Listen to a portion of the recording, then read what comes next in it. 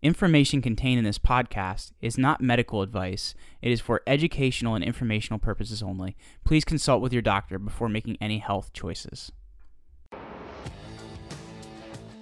You're listening to the Take Back Your Health Now podcast, the show that interviews the top doctors, athletes, trainers, and entrepreneurs to help you find the holy grail of health. Now here's your host, Dr. Dan Margolin.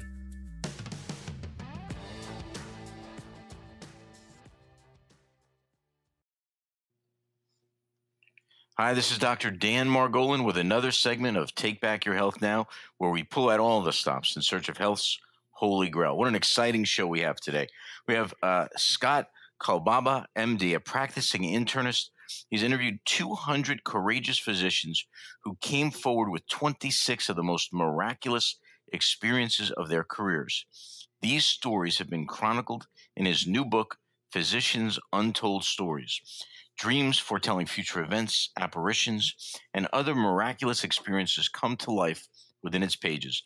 Meant to awe, instruct, and inspire, these tales will convince even the harshest skeptic that there are things beyond the physical world, and sometimes all we need to do is believe. Dr. Kolbaba is now bringing his message of spiritual love and hope to thousands through his many speaking engagements, radio, and podcast interviews. Dr. Kolbaba, welcome to the show, sir. Thanks, Dan. It's great to be here. It's great to have you. So let's jump in. I'm just so fascinated. You are an internist, right? How long have you been practicing, sir? I almost hate to admit it, Dan. 35 years. Oh, okay, good. I got 30 years, so you're not too far beyond me. What inspired you? Like, did you have some of your own situations what inspired you to write the book? You know, I think it started with an experience I had with one of my patients that was traveling to one of the southern states, and he called me up in the middle, toward the end of the night, and he said, "I've got this abdominal pain that I got after eating a large meal. It's a upper abdomen on the right side, and everyone knows the gallbladder's there, and it sounded like a gallbladder attack." And I said, "Get over to the emergency room and have them take a look at you and see what's going on." And he did. They did ultrasound, they did the blood tests, everything was all normal.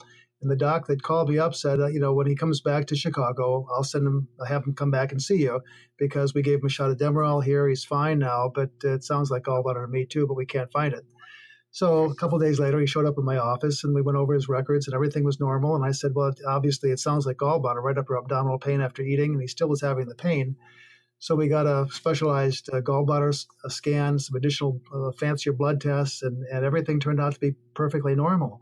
I was really troubled by that. I couldn't figure out why, what the problem was, and it's really disconcerting when you have a patient that's really hurting and you can't sort it out. So a couple of days later, I was thinking about him, and I woke up in the morning and I had the distinct impression that I needed to order a lung scan. Now that didn't make any sense to me because he had abdominal pain, not a lung pain, but I just couldn't get it out of my mind. So I called him up and I said, we need to get a lung scan because I have this feeling that there may be something related to your lung, but I'm not sure. Wow. And I felt a little strange in doing that because it didn't make a lot of sense. But I just couldn't get that out of my head. I had that feeling. It was like an intuition you were feeling. It was like some sort of an intuition. Okay. It was. And he said, well, I can't do it today because I'm flying out to Denver. And I thought, oh, my goodness, what if there is something going on? And so I said, what time is your flight? And he said, the early afternoon. And I said, well, if I can get a lung scan in the morning, would you go for it? And he hemmed and hawed, and he finally said, okay, if you can get it in right away. So I called the hospital and organized a lung scan, which was quite a feat in itself to get an emergency lung scan. So he went over there, and about an hour later, I got a call from the radiologist, and he said, good call, Scott. And I said, what do you mean? He said he had a massive blood clot, a pulmonary embolus on his diaphragm on the right side that was causing his abdominal pain. And had he flown out today, he probably would have died because he would have had other blood clots. Oh, my God. So I got the goosebumps. That's unbelievable. That's unbelievable. Yeah. I mean, you know what's funny that I'm sure people that are listening to this don't realize sometimes, like as a physician, when you do have a patient comes in and things aren't going according to plan, it really does eat at you. Right? It's not right, and especially something like this. Had he gotten on that plane and had he had an embolism or something like that, something you have to live with, right? It was I would have felt terrible the rest of my life, thinking that I missed his blood clot and caused him to die. And what's interesting is we put him right in the hospital, obviously, and got him on blood thinners. We discovered that he had a hereditary clotting disorder that made him predisposed to having blood clots, which is why he had the blood clot. So this was quite a thing. So when that happened to me, I began to think about, I wonder if other docs have had an experience, because that was the first experience I'd ever had with anything that I recognized. Now, in retrospect, as I look back on my life and my career, there are lots of times when I've had those kinds of things happen to me that I didn't recognize. And I think many people have those kinds of experiences that they don't recognize. Do you think we poo-poo them because we don't want, it's not really maybe as well accepted, it's not accepted by our colleagues and stuff like that? Sure we do. And I think when you have a coincidence, you think, oh, this is just a little coincidence. This is nothing that's directing me into this cure or this interesting diagnosis. And so I let that slip after a while. I kind of forgot about it. You have a busy day and you have a busy life, and I'm a busy doc. But then about a month or two later, two doctors within a week of each other came to me with unusual stories. And I thought about those stories, and I thought doctors must have had these experiences. More than I realize, because docs don't talk about this stuff. As you know, we talk about surgeries and our golf game, but we don't talk about very conservative conversations. Yes. Very conservative. Yeah. Yes, absolutely. But wait, like what? So they just came to you out of the blue? Like why? Yeah. Why at that point in your life did they come to you? You can call it a coincidence, but I think it was probably more than a coincidence that these two docs happened to come to me within a week of each other with very unusual stories that made me wonder if other docs had stories. And I started to ask, and I got up in the early morning and would get to the physician's lounge. I'd hang out there and I'd ask docs if they had any stories that they couldn't explain scientifically. And I was shocked. And how did they take that, first of all? Were they eager to open up to you, or were they a little bit more hesitant? Or some docs were eager to open up and say, yes, I've got this story. Most docs were a little shy and a little conservative, and I had to kind of pull it out of them. But it's interesting, the docs that had the stories knew that they had a story right away. They would say, yeah, I've got a story, but I'm not going to tell you, or whatever. But so the ones that knew they had some special spiritual story that they couldn't explain. And I've got to recording some of those stories, and I realized that there were a lot of docs. I interviewed ultimately about 200 docs. And I went to one of my patients who's a publisher, who was president of a publishing house, and I sat down with him for lunch. And I told him a few stories, and I was asking him, to listen to these stories to see if he thought they had any worth to publish, because I'm a doc. I'm not a writer. I'm not a publisher. I'm not an author. Right. Had you ever written anything, any published books prior to this? Nothing at all. Not even an article. And so I was eating lunch with him, and I was busy eating lunch while I was telling stories, not paying attention to what he was doing. All of a sudden, he stopped eating, and I looked up to see what he was doing, and he had tears in his eyes. No. Wow. And I thought, here's a guy that listens to stories and books all the time, who is physically moved by these stories. There must be something here. And he said, you have to publish this book because these are moving stories that people need to hear about. So that's what got me into it. Wow. And as you go through this process of speaking to physicians and getting these stories, how do you change, or had you changed from that original experience already? I was surprised that there were so many of these stories. And it really changed me into believing that there is something else out there. I always believed in God, but it really gave me a sense that our God, or whatever it is you believe in, has a hand in our lives in strange and wonderful ways. And more than I ever realized before, that coincidences are frequently not coincidental. And that there may be things that happen to people that they never realized were meant to help them move forward, to become well, to help people in general. So it was eye-opening for me. And after talking with all these docs, I strengthened my faith and my belief that there is something else that takes part in our lives almost on a daily basis in many cases. Now, Doc, when you speak to these doctors, do you find, and I'm just wondering, because a lot of times I get the impression that many doctors are very clinically based, right? They're, again, like we spoke of, conservative. Yes. And that when you start to talk about a spiritual aspect to humanity and mankind and stuff like that, they might give it a slight nod, but they're not particularly living in that realm. Is that just a conservative mask, or not really? Or in other words, do they actually buy in that there is a spiritual component to life on average, or not so Many much? of the doctors do. And many of the doctors are afraid to show that side of themselves because they're afraid of being criticized. Because, okay, Dan, think about this. You go to a doc, you've got a particular issue, a knee problem or something, and the doctor says, well, I had a dream about you, or I had a vision or something. You'd think, this doc is crazy, you know? So, right. So most of the docs, and the docs that I interviewed, I made sure were very reasonable, conservative, scientific docs that weren't out in left field and didn't have hundreds of stories about crazy stuff. And so these were ordinary docs that lots of people go to. And they were afraid to tell the stories. And I was afraid to pursue this, but we did. And I think the reason that we did, and they allowed me to publish these stories, is because of one thing I called the docs in the book sappy do-gooders. They want to do some good every day of their lives. They want to help someone. They want to cure something. They want to do some good. Wow. I think they realized that these stories would help people get through this crazy life. It would help give them hope that there's something else out there, and that sometimes if they have faith and believe that they can be cured, that things can happen to them that they would never realize before. Wow, that is powerful. Dr. Kolbaba, I'm going to jump in and ask you some of the stories, but I'm going to share one of my own, which I have never told really anybody. So I'm going to share it with you in the audience a little bit. But the absolutely true story happened last year to me. It's on a Thursday evening. I'm watching television, and I just get the thought of someone I wrestled in high school. I'm 55 now, so that was over 35 years ago. And his name was Patsy. I've never thought about Patsy in 35 years, ever. Like, just never.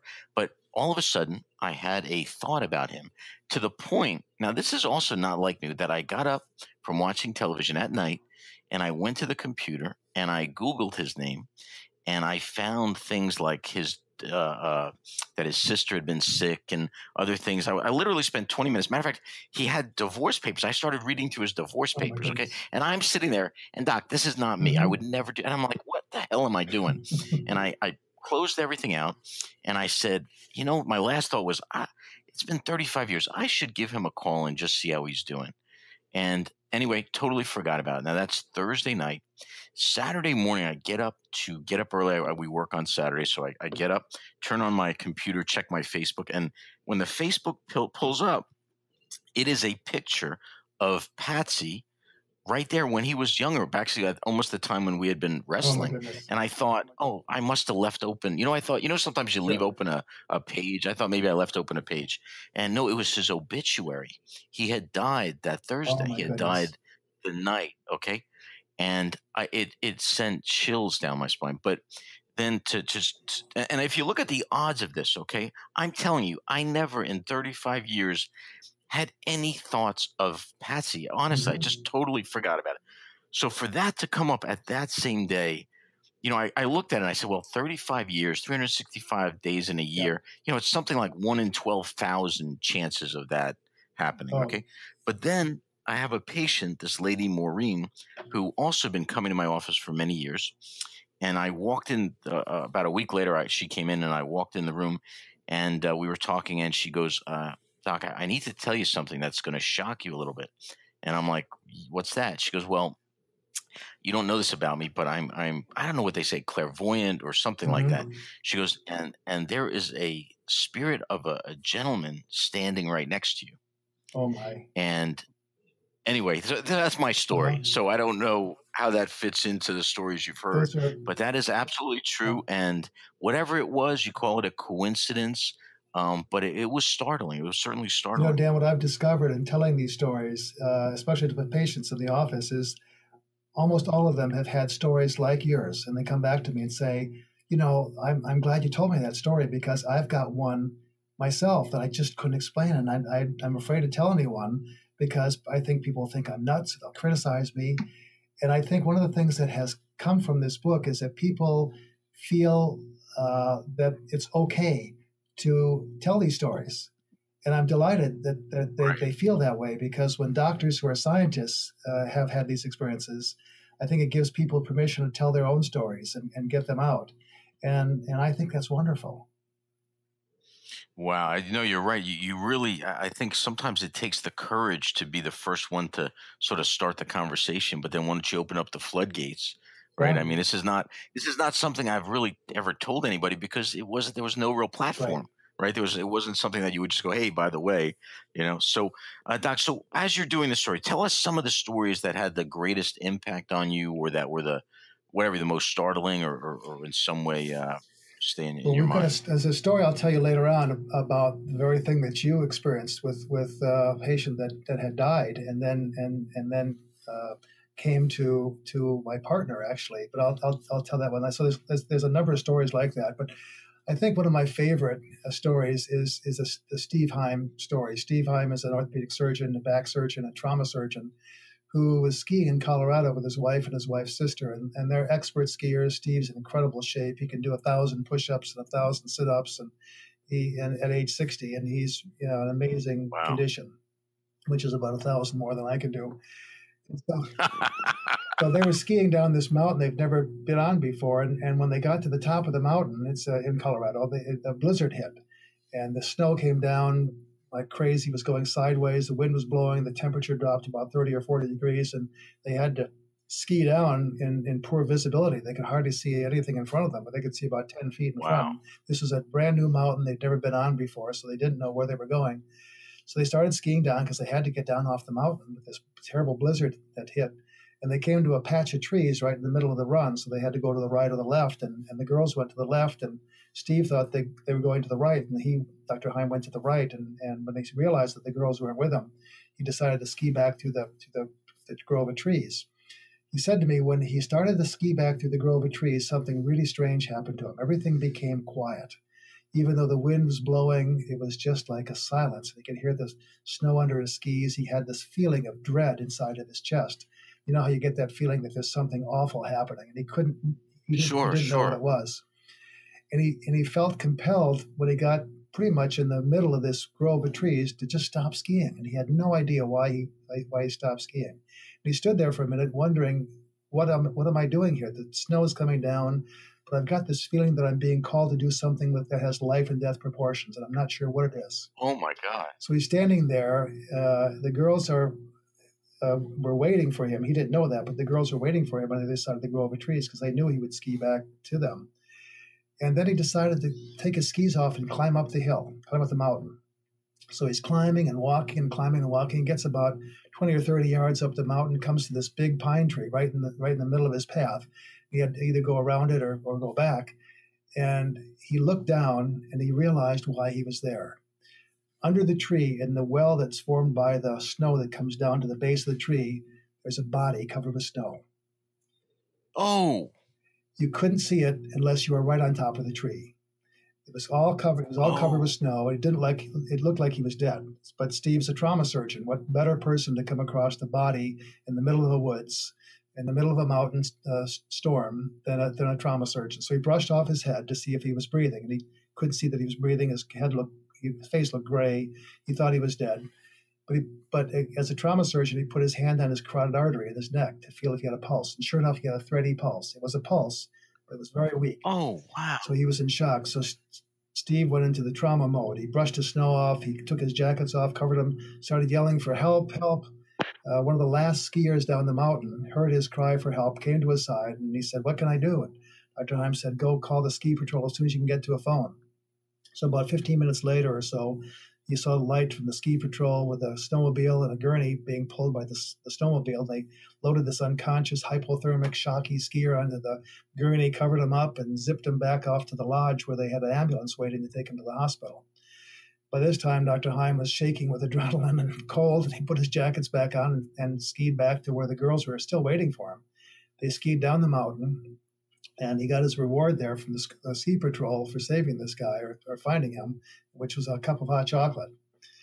The next Wow. day, he called the hospital Wow. and he said, what happened to this guy? And they said, he's perfectly fine. He woke up this morning. He's talking. He's eating. He looks great. You did a great job splinting his broken leg in the field with your underclothes and a tree branch. Oh my God. And he's perfectly fine. And Dr. Heim realized that had he not found this skier, he would have frozen to death. And they may not have found him until the spring because it was, he was way under this tree. And he obviously hit the tree. Oh my God. What is the chances of that happening? I mean, zero, That's what basically, Dr. right? Heim said. This was not a coincidence. I was directed to this skier.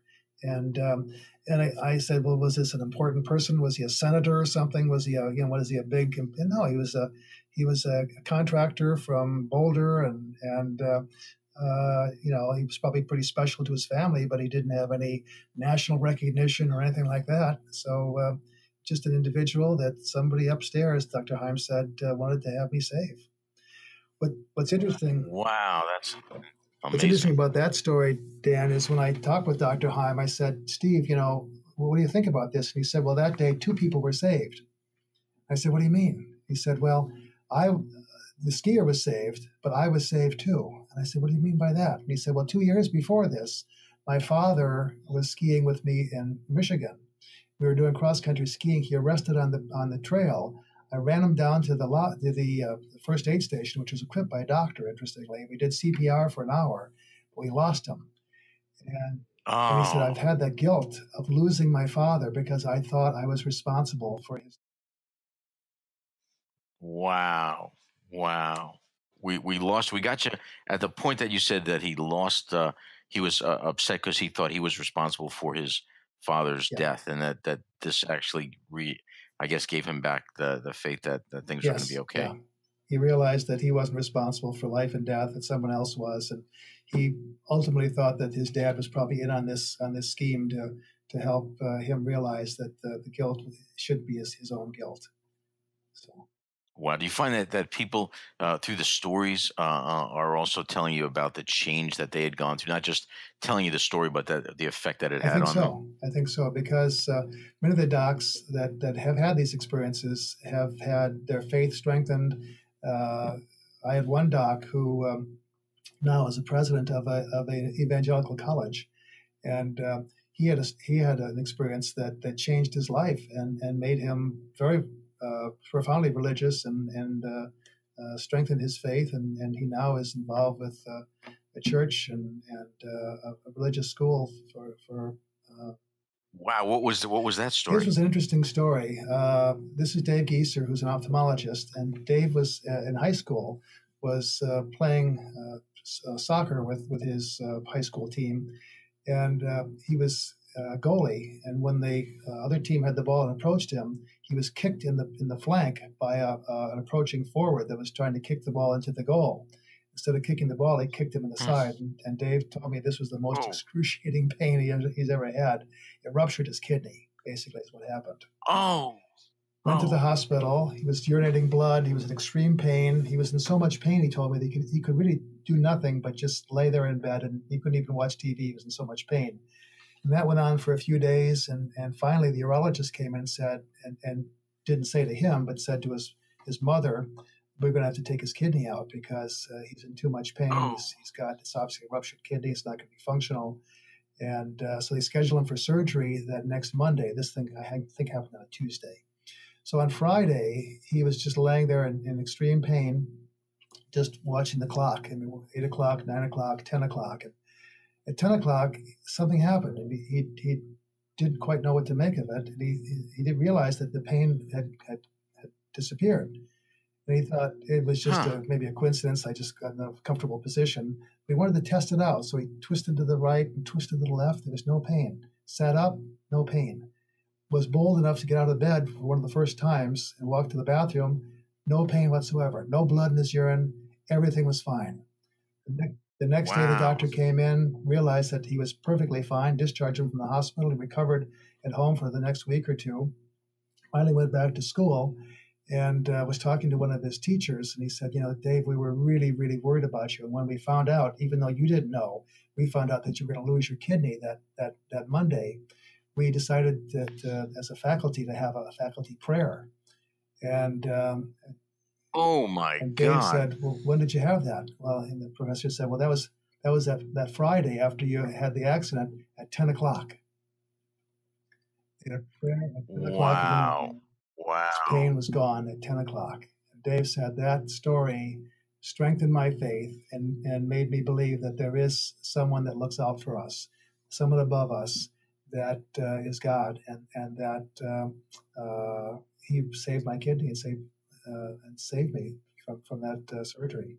Unbelievable. I think these stories are far more common. I've heard stories just from a few friends and things. So I think when like you said, you had the courage to start this conversation. And I bet you these are so much more common than we would think, just because nobody's really of your stature or whatever really started the conversation. I heard that there was some story about, and I might totally be butchering this, but it was about a doctor that became a doctor, and his father said, you're not really a doctor yet. When you will become a doctor, you'll recognize it. And there was some accident or a bus accident. This is a story I heard when I was on another podcast, so I can't document. I was real careful in the book documenting these are all true stories that happen. This was one I heard on the podcast, so it's a great story, but I can't tell you with 100% certainty that the validity of the story, but it's a great story. The doctor was just graduated from medical school and residency program, and his father, who was a doctor, said, "You're not a doctor yet until you have an experience." And the young doctor thought, "This is a little bit crazy. What kind of experience can I have? I did all this work. I'm finally a doctor. Aren't you proud of me?" And his dad said, "You're going to have that experience." Well, he didn't know what he meant. He's still a little offended, but he was driving in California on the expressway, and all of a sudden he saw this kid waving hysterically to turn off on the exit. And so he turned off there and felt pretty compelled to do that, and looked at the kid, and the kid had a sweatshirt on and said his name on the back of the sweatshirt. And he pulled off, and there he saw down in the valley where he couldn't see it from the expressway was a bus accident. The bus had a serious accident. No one was there. He was the first one there. So he jumped out of his car, ran into the bus, was helping all the kids with bleeding, stopping the bleeding, and dealing with what he could do, and finally got to the front of the bus, and he found a kid that was laying there in the front of the bus, and he turned him over, and unfortunately he had died. It was the same kid that waved him to get off the expressway. Wow. That sends chills up your spine, right? After that, his dad said, "You've had the experience. You're a doctor now." So his dad obviously knew. Yeah. So it's a great story. It's a great story. So yeah. What was we've got time for one more story. You said at the beginning, I think there was a story that you're going to say. I don't know if you had said that one yet.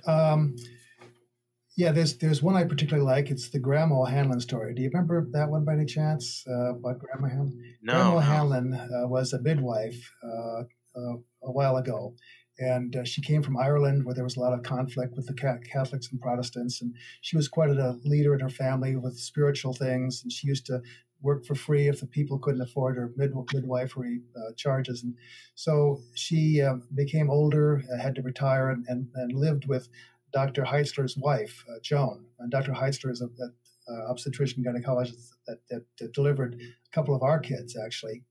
And his wife, Joan, this was her grandmother. And so she lived with Joan for a while, and Joan's mother took care of her. And Joan used to say, "If I can make it to Grandma Hanlon's lap, I know I'll be safe." So if she got in trouble, she'd run to Grandma Hanlon. Well, Joan was delivering her fifth child, with Dr. Heitzler, and Dr. Heitzler wasn't doing the delivery because it's not nice to be your own doctor for your wife. So he had his partner do the delivery, and afterwards, Joan became quite uncomfortable with the pain. And so they decided to give her a drug called trilene, which is administered by mask. It's like a gas, and it puts the person totally asleep, unconscious, and they can do the rest of the procedure that they need to do after delivery.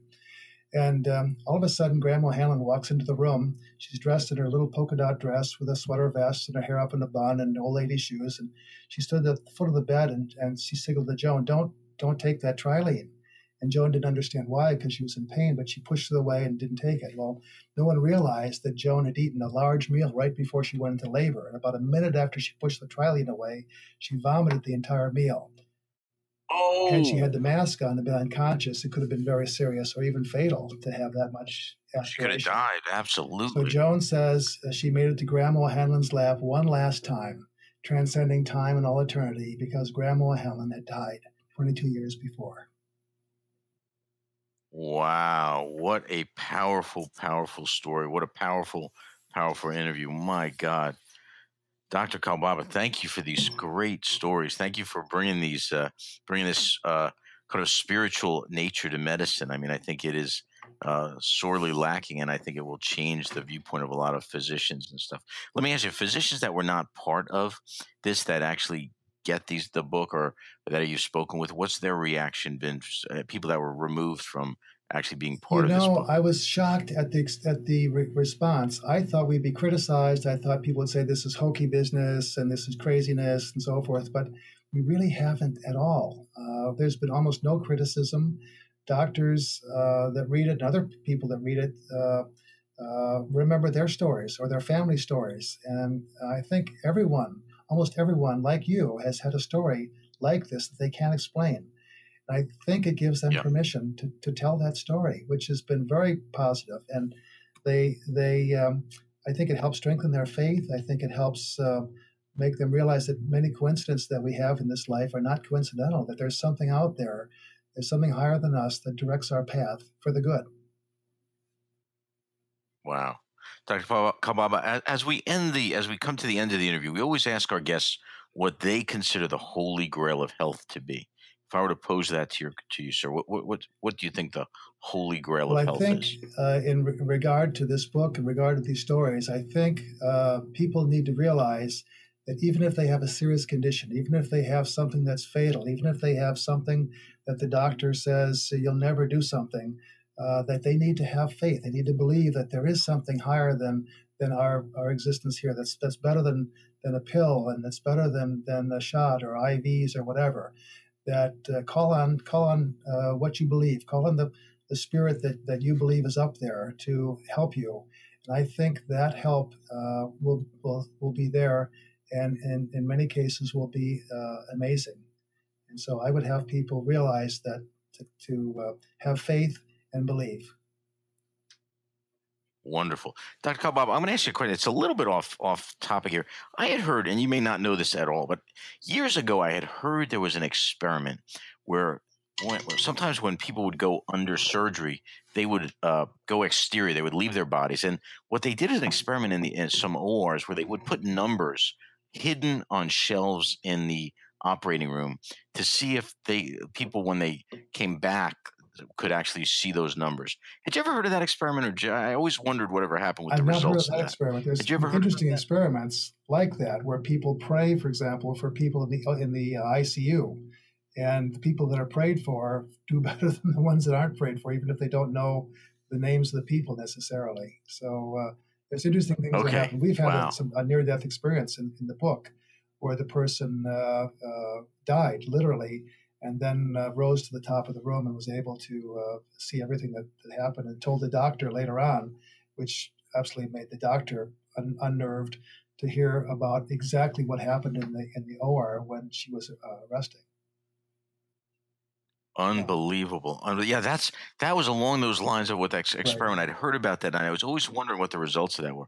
Well, Dr. Kolbaba, people that want to get in touch with you, want to learn more about the book, how would they do so? The book's available on Amazon, and our website is physiciansuntoldsstories.com.